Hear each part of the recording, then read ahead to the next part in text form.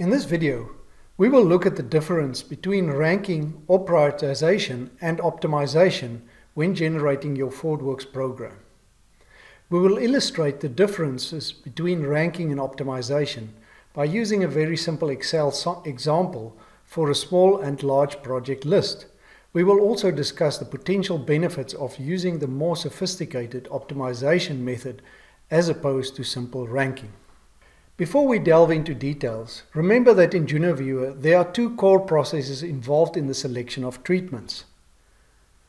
First, there is the consideration of alternatives on each specific modeling segment to determine the best viable treatment to place on that segment.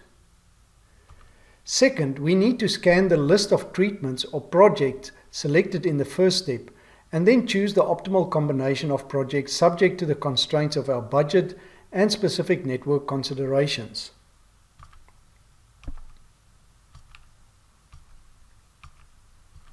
So in this video, we are specifically interested in the second process, in which we assume that we already have, for each segment, the optimal project. But now we are interested in generating a basket of projects to optimize the benefit for the entire network. So let's go over to Excel and have a look at an example that illustrates the differences between these two approaches. So here I am in Excel, and what I've done is to generate a list of projects, 20 different projects, and for each project I've randomly generated a cost and a benefit such that the benefit cost ratio for these 20 projects ranges between about 2 and roughly 10 or 12. Alright, and what I've done is to calculate the total cost for all my potential projects, which I've put here at the top. That's 552, that could be thousands or millions of dollars. And my available budget, which is just an assumed value that I've put in there. And I've chosen something that's a bit more than half of the total potential cost. The cost of the selected projects here is simply the sum of the product between the cost field and the flag that indicates whether a project has been chosen or not. So if I change this flag to a 1, that means this project here has been chosen, and you can see automatically the total cost of selected projects increases to 30. If I switch on the second project, that should increase to 75. Right? And the same thing goes for the total benefit, in which I've added up all of these benefits. So I essentially, in this field, I calculate the sum of the product between column D and column F. So the benefit multiplied by whether or not it is chosen. So this is a shortcut for me to calculate the total benefit for all the projects where the chosen flag is set to 1, meaning that that project has been chosen.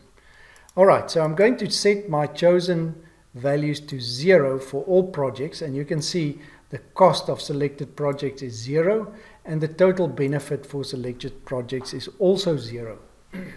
Now I'm going to use simple ranking, and all I'm going to do is to just rank my list of projects from maximum benefit down to the minimum benefit. So I just use the data function, and I simply sort on the benefit, and I sort from largest to smallest.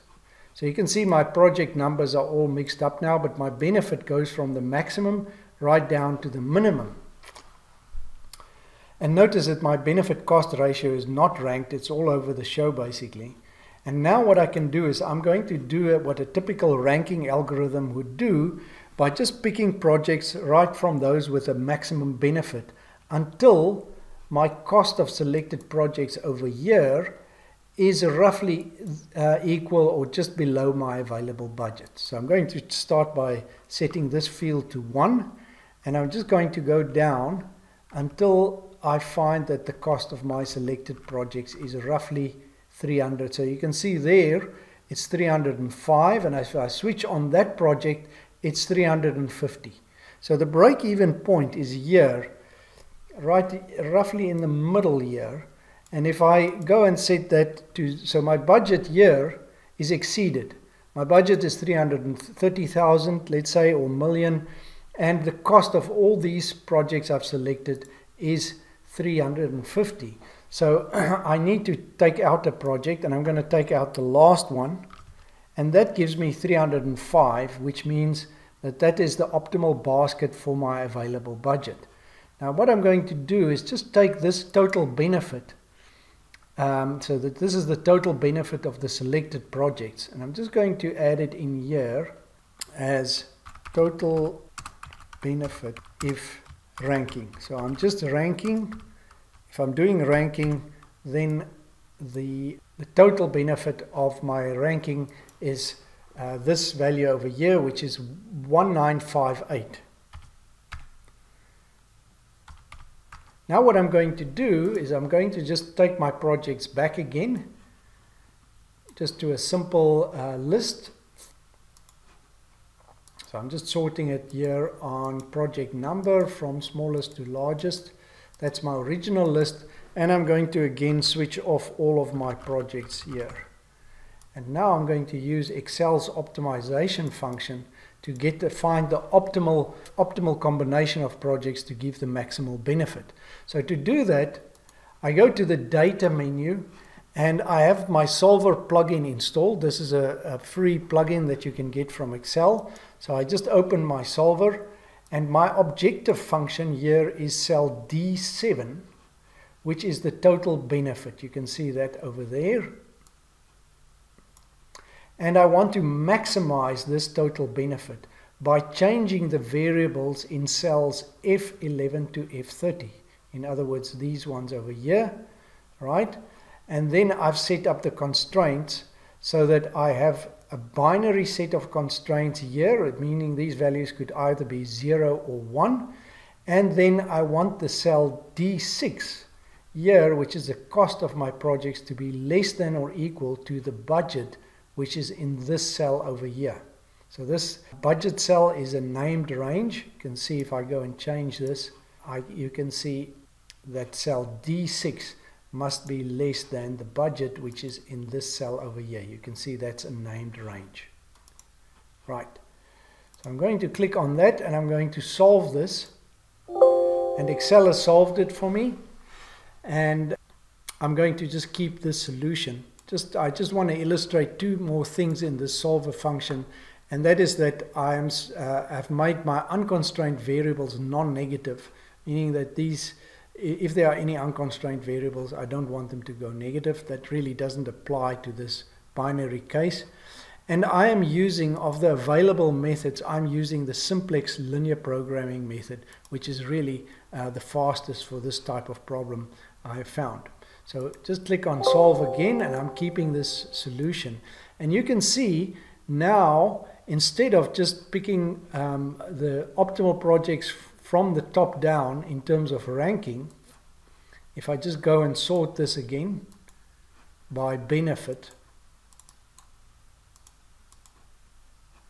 from largest to smallest, you will see that the Excel optimizer has chosen the first few, but after that it's sort of gone and picked projects so that it can optimize the benefits. And if I compare this benefit to the one which I got through ranking, let's just do that quickly. So the total benefit if optimizing is equal to, and you can see the answer I'm looking for is here, 2216. And if I calculate what is the difference between the two as a percentage, I can say increased benefit if optimizing is equal to the differences between the two approaches. And I'm going to use my ranking benefit as a base value. And you can see that gives me a 13% benefit.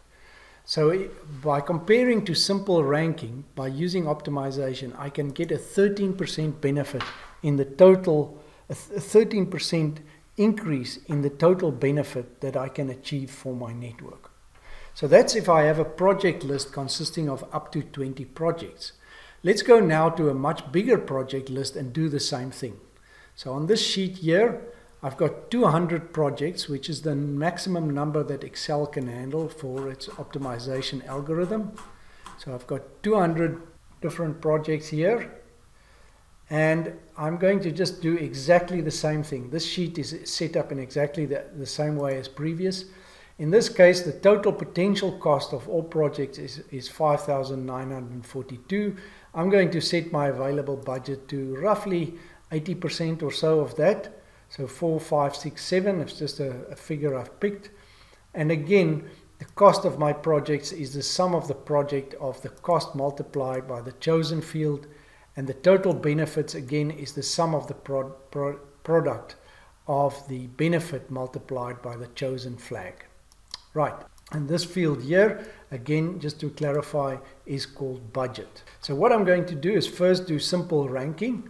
And I'm just going to copy these fields over here because this is what I actually want to do. And here I'm just going to remove these two values. And I'll fill them in later on. So first, what I'm going to do is to just very simply rank this whole lot, or sort it in terms of benefit from the largest to the smallest. And what I'm going to do is just to turn on this chosen flag here, one by one, until my cost of selected budgets roughly meets my available budget. I've put in a freeze frame here so that I can just scroll this down and I can keep an eye on my cost of selected projects. So as I go down and switch on more and more projects, you can see that I'm now roughly halfway through and my budget, there's still some remaining budget, and I'm getting quite close now. And you can see there I'm almost at my budget limit, 4,489 versus my budget of 4,567. Let's see if we can switch on one more project. Yes, we can. And there I get 4,530, and I switch on another one, 4,540, and another one. Now I've exceeded my budget. So this last one has blown the budget out. So I need to take that one out again. So I'm just going to change that to a 0. And you can see I've got now a cost of 4,540 compared to my budget of 4,567. If I add any more projects as ranked by benefit, then I will exceed my budget.